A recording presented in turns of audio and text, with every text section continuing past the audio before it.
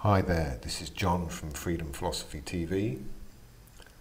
With the return of Marxian hubris to Western European politics, I thought I'd read Marxism by David L. Prychitko from the Concise Encyclopedia of Economics. I'm going to read an extract. This is the Labour Theory of Value. The labour theory of value is a major pillar of traditional Marxian economics, which is evident in Marx's masterpiece Capital. The theory's basic claim is simple. The value of a commodity can be objectively measured by the average number of labour hours required to produce that commodity. If a pair of shoes usually takes twice as long to produce as a pair of pants, for example, then shoes are twice as valuable as pants. In the long run, the competitive price of shoes will be twice the price of pants, regardless of the value of the physical inputs. Although the labour theory of value is demonstrably false, it prevailed among classical economists through the mid-19th century. Adam Smith, for instance, flirted with the labour theory of value in his classic defence of capitalism, The Wealth of Nations. And David Ricardo later systematised it in his Principles of Political Economy, a text studied by generations of free market economists. So the labour theory of value was not unique to Marxism. Marx did attempt, however, to turn the theory against the champions of capitalism, pushing the theory in a direction that most classical economists hesitated to follow. Marx argued that the theory could explain the value of all commodities, including that commodity that workers sell to capitalists for a wage. Marx called this commodity labour power.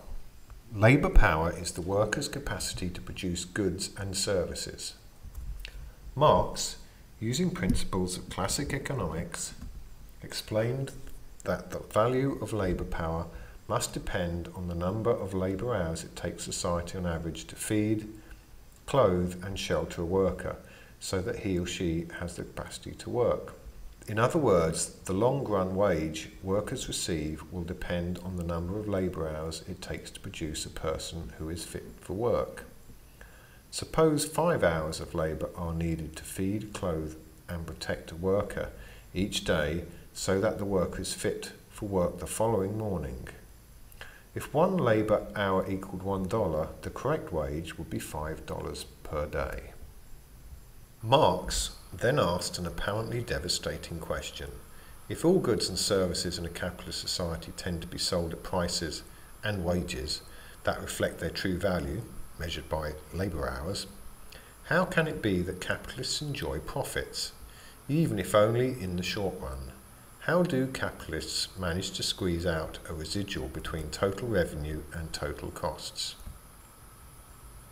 Capitalists, Marx answered, must enjoy a privileged and powerful position as owners of the means of production and are therefore able to ruthlessly exploit workers.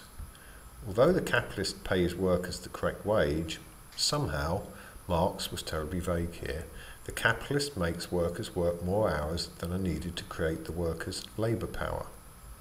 If the capitalist pays each worker $5 per day, he can require workers to work, say, 12 hours per day, a not uncommon workday during Marx's time. Hence, if one labour hour equals $1, workers produce $12 worth of products for the capitalist but are paid only $5. The bottom line, capitalists extract surplus value from the workers and enjoy monetary profits. Although Marx tried to use the labour theory of value against capitalism by stretching it to its limits, he unintentionally demonstrated the weakness of the theory's logic and underlying assumptions. Marx was correct when he claimed that classical economists failed to adequately explain capitalist profits, but Marx failed as well. By the late 19th century, the economics profession rejected the labour theory of value. Mainstream economists now believe that capitalists do not earn profits by exploiting workers. Instead, they believe entrepreneurial capitalists earn profits by foregoing current consumption, by taking risks, and by organising production.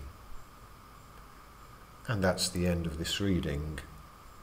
I'll be making a recording of the next section, alienation, and putting that out soon. Thanks for listening.